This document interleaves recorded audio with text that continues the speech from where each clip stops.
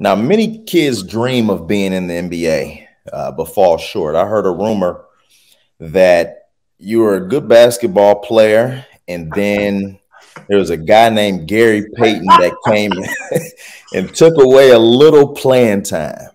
But when you look at it, both of you guys made it to the NBA. What would you suggest for someone who's maybe a junior and there's only 5'6", and they're starting to realize I may not make it to the NBA, but I still want to be a part of the NBA? What would your suggestion be as far as their career trajectory, and how should they go about it? Yeah, no, I'm still mad at Gary, even though we're still dear friends to this day.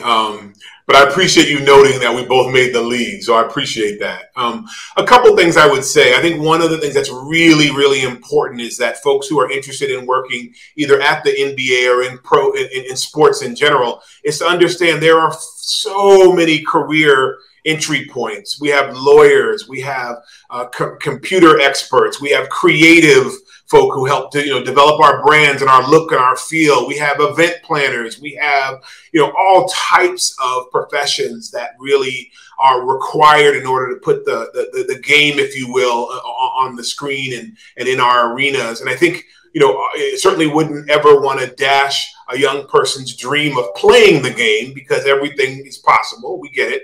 But I think for those who realize that they don't have the gift of being at that elite level, I would really look into educating yourself at the best of your ability, and really beginning to think about those careers off the court that really do span everything from accountants to legal to lawyers to creatives, and I think everything in between.